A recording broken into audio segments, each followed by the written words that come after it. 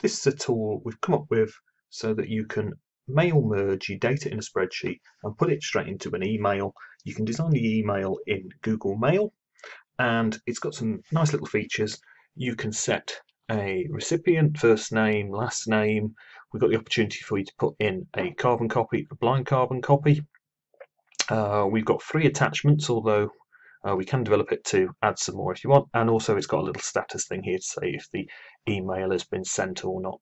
You can also create as many columns in the spreadsheet as you like. So for instance, I'm going to add one here and we'll call it cake, and we might put in some details. Maybe I might like chocolate, and this one will have sponge.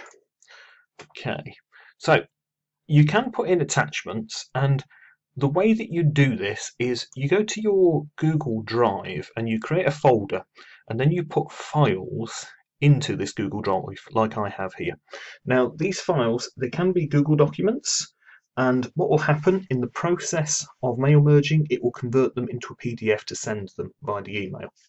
Okay, so we've got these here, and what I'm going to do is I'm going to right click on this address, but I'm only taking the end part. You see the bit that's after / folders, and that's called the folder ID. Don't include the / and just copy that bit. And now we're going to go back to here, and at the top we've got on the menu, there's a special menu option here called mail merge, and if I press that and then press list files in a folder, we're then going to paste that folder ID in and press OK. And it then creates us a new sheet on the spreadsheet which says file list, and then it will be a unique number down at the bottom. And you can do this several times for different folders if you want to. And then here you get the names of the file, you get the file ID, the last time it was updated, and also the size of the file. The only bits that we actually need are maybe the file ID.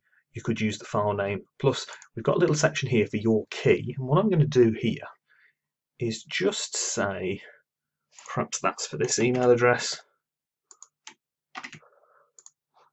and maybe that is for that email address. And what we're going to do is then we're going to look those up for the attachments. So rather than you have to copy and paste in every single file ID, we do a Vlookup. So if I do equals Vlookup, open brackets, let's say the search key, what we're searching for.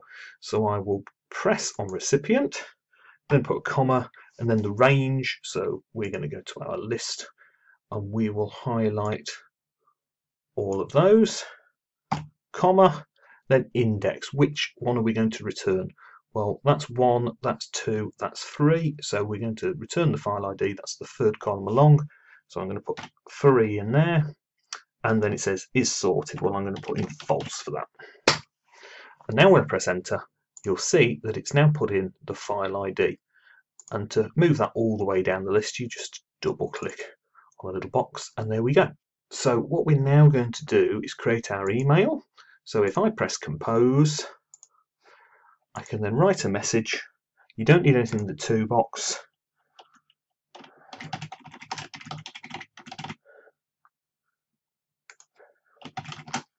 And then what we're going to do is put in our merged field names, and this is the name at the top of the spreadsheet. So if I go back to the spreadsheet, see here we've got first name. Now this is case sensitive, so if you put a capital N in here, it won't work. So we'll go back, put in that, and say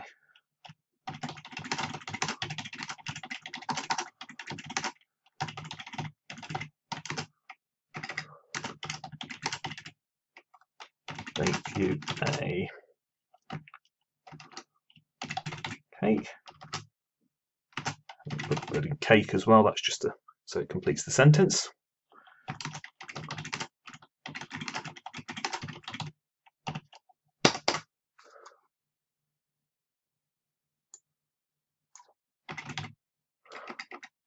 Sorry, my typing. Right, and now what we're going to do, we're not going to send that because we've got no recipients, we're going to close it. As we've closed it, it's now saved it as a draft.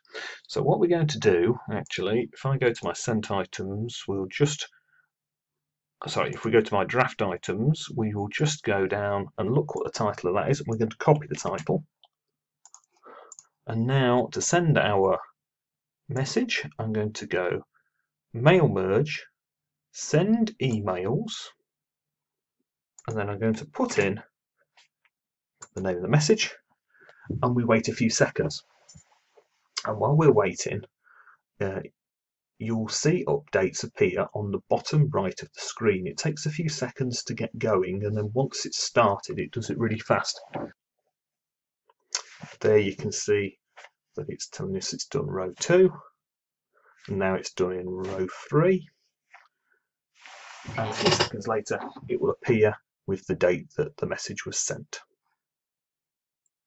And if we go to our inbox, go to the sent items, we can then see that we've got 2 messages. Hope you're having a good time. I baked you a chocolate cake, because that's what was in the information, and that's there as well.